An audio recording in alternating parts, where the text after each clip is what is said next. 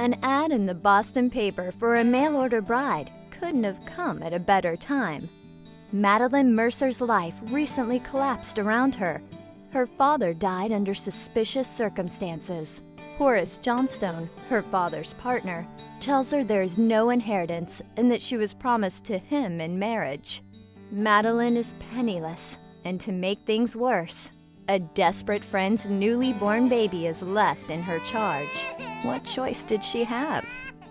It was either marry the untrustworthy and very determined Horace, the cause of most of Madeline's troubles, or head for Golden, New Mexico, wherever that was, in the dead of night. It couldn't be any more perilous than Boston, or could it? Her arrival in the booming mining town, where men far outnumber women, causes broad suspicion. Philip Smith, a wealthy old miner in need of care, thinks the young Boston woman may be the answer to his prayer.